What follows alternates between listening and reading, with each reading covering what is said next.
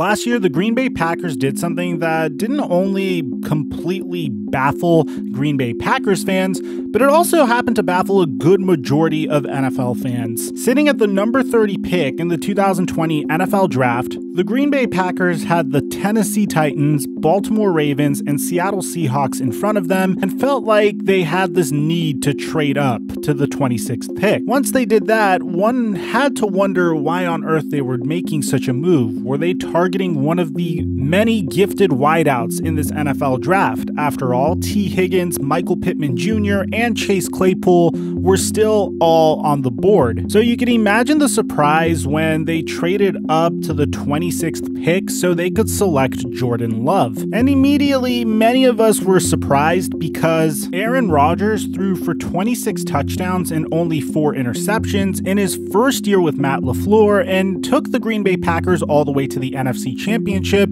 against a loaded San Francisco 49ers team. And that move looked even more ridiculous as Aaron Rodgers took it a step further, completing his greatest season in probably his entire career when he threw for 4,299 yards and completed an absurd 71% of his passes. And I guess they have a little bit of buyer's remorse, especially after that remarkable season and Aaron Rodgers once again being able to make it all the way to the NFC Championship and losing to a team that was fully loaded at each and every position. So what's going on, guys? Your boy Mike here. Before we get to everything, just do me a favor and sack that like button for the YouTube algorithm. Just leaving a like on this video does wonders by pushing this out to a brand new audience. Bear in mind, I've been doing this despite getting copyright claims from the NFL, so just leaving a like to make sure a brand new audience sees this means the world to me. Now that we get all that out of the way, break!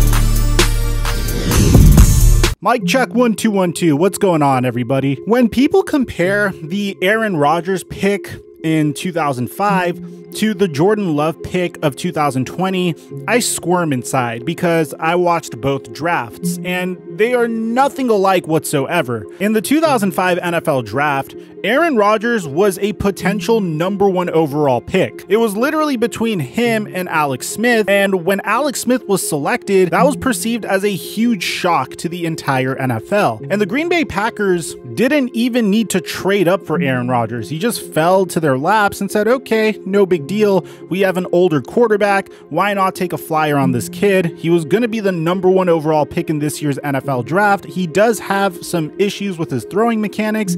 Let's have him sit back and hopefully develop him for the future. And we have a whole video on the entire controversy surrounding Brett Favre and Aaron Rodgers when he was a rookie. It's our most viewed video on this channel, so I highly recommend you check it out if you want more info about that. But in this scenario, Jordan Love wasn't really perceived as one of the top quarterbacks in the NFL draft. As a matter of fact, he was perceived as a bit of a reach at that position because he was a huge developmental prospect. And spending a first-round pick on a player that you want to develop for the future when your team was literally 1 game away from the Super Bowl and not capitalizing upon Aaron Rodgers' prime, which apparently the ages of 36 to 40 are the brand new primes for NFL quarterbacks, rubbed a lot of fans the wrong way. And what's even more interesting about this is apparently the Green Bay Packers may be feeling the same way. So if you're a New England Patriots fan, there's one thing you can agree upon. Year 1 without Tom Brady didn't really go as expected, and it's not necessarily anyone on the Patriots' fault.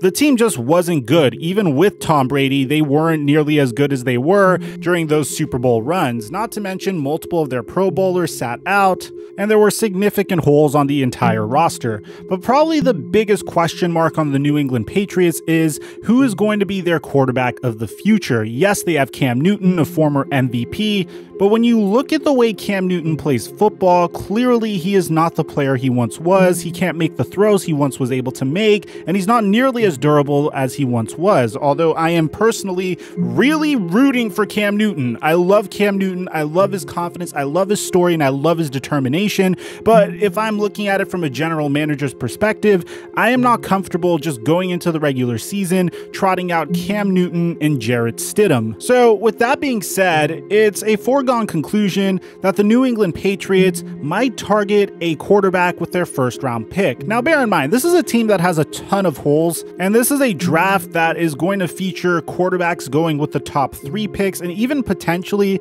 in 5 within the top 12 picks. Theoretically speaking, the Atlanta Falcons, Detroit Lions, Carolina Panthers, Denver Broncos, and Philadelphia Eagles all could potentially select a quarterback in this year's NFL draft, aside from the 49ers, the Jets, and the Jaguars, which are surefire locks to select a quarterback in this year's draft. And although I don't really necessarily think that the Falcons would take a quarterback with the number 4 pick, despite having a fairly good quarterback already, or the Lions or Panthers taking a quarterback after just recently trading for a quarterback, it's still something that could potentially happen. And the Patriots are sitting all the way at the number 15 spot. So there was this report from a Twitter page called Gillette Nation that featured this picture, which in my opinion is extremely sketchy. And this picture is just a desk which conveniently has a paper with the NFL Shield logo and the Green Bay Packers logo right next to it, which gets cut off completely. And then at the very bottom, you see a chart.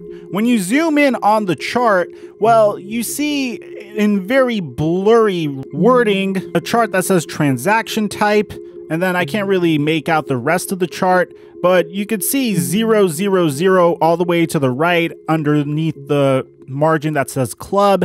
And then you see the New England Patriots, you see first trade, then you see QB Love R1 P29.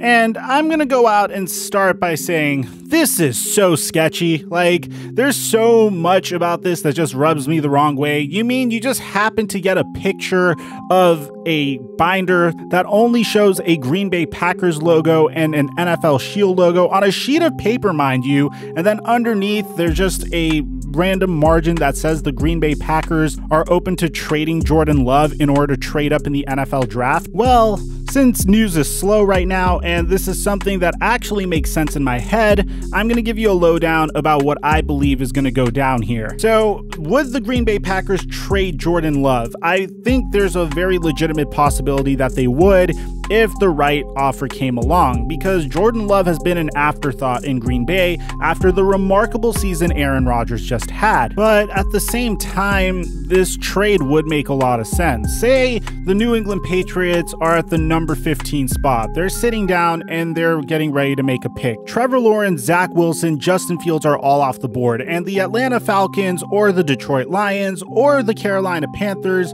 decided to surprise the entire world and select Trey Lance as a developmental prospect because, well, Trey Lance does need some development before he actually takes the football field. And although I don't necessarily think either of those teams should take a developmental QB in the top 10, we're speaking in hypotheticals in this situation.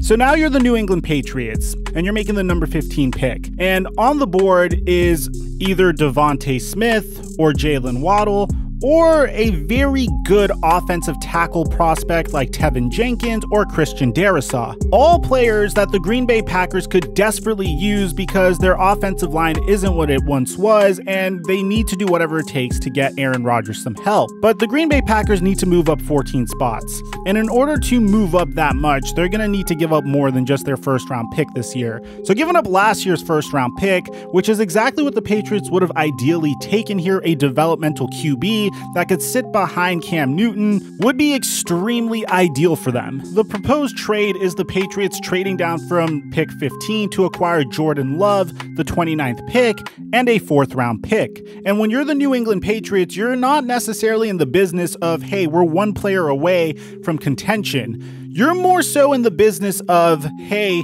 we have a bunch of holes on our offense and we want to speed up our rebuild as much as possible by getting as much talent as we possibly can on this roster. Meanwhile, the Green Bay Packers might have an opportunity to take an offensive tackle or a wide receiver or something that Aaron Rodgers really needs in order to truly prolong his career. If I'm the Green Bay Packers, I'm all in on trying to prolong Aaron Rodgers' longevity, so making sure he has a top-notch offensive line is probably the top of my priority list. And honestly, I don't understand why teams are so quick to attempt to rebuild. If you execute this properly, you could easily prolong Aaron Rodgers' prime for another 5 years. So let me know in the comment section down below, what do you guys think about this? First of all, do you buy the fact that this is a proposed trade that the Green Bay Packers are interested in making? Or do you think that some schmuck on the internet decided to make this up and post it on Twitter?